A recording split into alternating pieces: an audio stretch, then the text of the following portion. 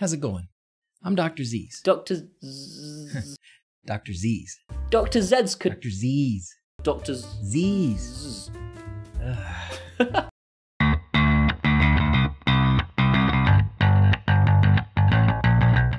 This is Paul. Paul's a smart home guy. Recently, Paul had a problem. Oh, the Zigbee! Oh, the Zigbee! Oh, the Zigbee! Oh, the Zigbee! Oh, the Zigbee! Oh, the Zigbee! Paul's problem started when Tuya, the company that makes probably the most common smart home device firmware, decided to remove support for if this then that. This made Paul very sad. Corporate greed! Corporate greed!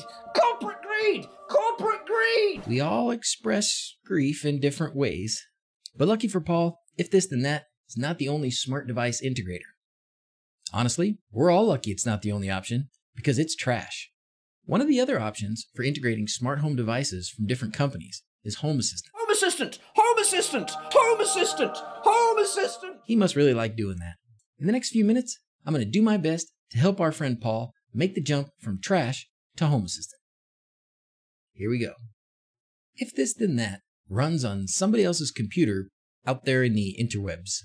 To use it, you first set up your smart devices, like Tuya switches or Philips Hue bulbs. Then you give if this then that permission to log in to those devices. Then you make what they call apps to link those devices together.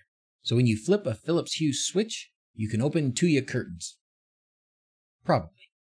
Home Assistant accomplishes the same thing, with some important differences. Instead of using the cloud, Home Assistant runs on a computer in your house.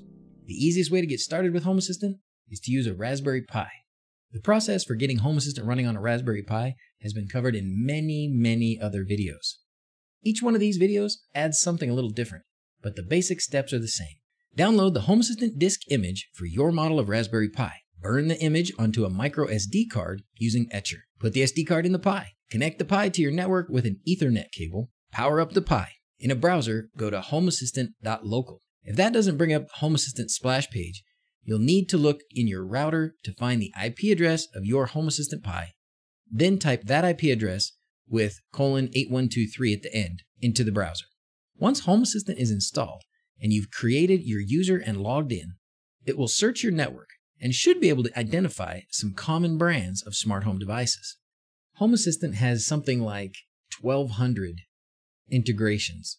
Almost all of them represent a different smart home device company or service. A growing number of those integrations use the graphic user interface for their setup. Fortunately, Tuya is one of those. If you want to see the list of device integrations that use the graphic user interface for their configuration, go to Configuration, Integrations, and then hit the plus. And here they are. This is a pretty good list, and with every new release of Home Assistant, it gets a little longer. If you're lucky, your devices are all listed here. If your devices are listed here, you won't have to use a text editor to manually edit your configuration file to get these devices working. All right, let's set up the Tuya stuff first. These are a bunch of things that it auto-discovered on my network. Just try and ignore that. Hit the plus. Then search for Tuya. Here you put in your username and password for your Tuya account. And I don't remember mine. This is the same user and password that you use when you set up new devices in the Tuya app. You need a country code. I don't know the UK country code. 44. I guess if you registered with a different app like Smart Life or Jinvu, you can use those here. If you used something else, like I think there was one for Mercury and I can't remember them all, what I would suggest you do is go back and re-register those devices with Tuya, just to keep it simple. You're not going to use that app anyways. And that's it. Submit. This is going to go out to the Tuya cloud, and just that quick, it's going to grab all my Tuya devices. So these are all the devices that I have registered on the Tuya app. All right, that'll give us enough devices to play with. Then click Finish, which you can't barely see, but it's down here at the bottom. Sweet. Now all those devices are available to do things like making automations. Let's grab these Wi-Fi shades. We're going to use this to create an automation. We want to open the Wi-Fi shades. We have to define our trigger, and it's going to be one of our switches. This is a switch. When it's turned on, then we want the Wi-Fi shades to open. That's it. Simple. Done. The other way to create automations is to go to this Automations Editor page. Home Assistant will try to help you make the automation. If you know the names of the devices you want to use, you can type a sentence here that explains what you want to happen. It liked what we had to say, so now we can choose which device is the trigger. It's going to be this KS switch again. This will pop up, but unless you want a second trigger, you don't need this. You can click Choose Individual Devices, and then grab the Wi-Fi Shades device. And that's it. Done. Create automation. It puts in the title for you, puts your device trigger in, which is that switch when it gets turned off, and then puts in the action, which is closing those Wi-Fi shades. Click this to save it. And you got two automations here. One to open the shades and one to close them, and we made them in two different ways using the user interface. No editing text files. Yay! Now that you've got the Tuya integration configured with Home Assistant, any new Tuya devices that you add to your Tuya app will be automatically brought into Home Assistant, and you can use them to make new automations.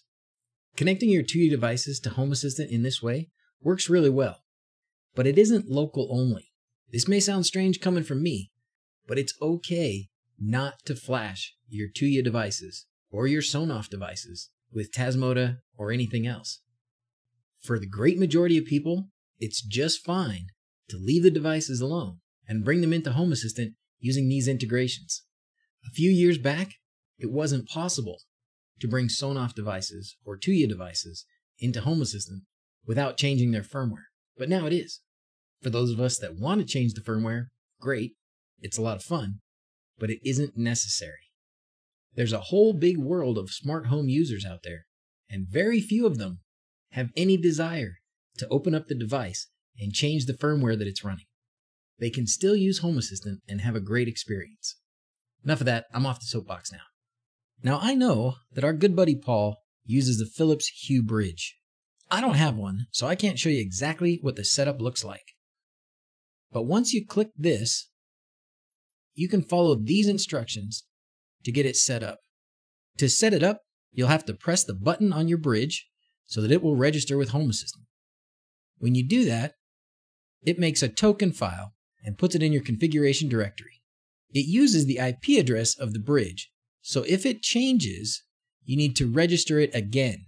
So to make sure that doesn't happen, go into your router and reserve that IP address for your Hue bridge. Then you'll only have to register it once. Once that registration is complete, you should have all of your Philips Hue devices that are connected to your hub integrated into Home Assistant. You don't need to worry about this because we're using the auto discovery feature. There are still several things that I'm sure Paul would like to know how to do in Home Assistant, like using the Broadlink RM Pro to control RF plugs, connecting with Amazon Echo and Google Home, using a Zigbee bridge with Zigbee devices, and setting up the iPhone and Android companion apps. But if I tried to fit all those things into one video, it would not end well. So I think I'm going to call it good for now. It wouldn't be a good superhero movie without a teaser for a sequel. But before I go, let's take a little poll. Who thinks Paul Hibbert should join me on a live stream? That's all for now. As always, thanks for watching. Until next time, adios.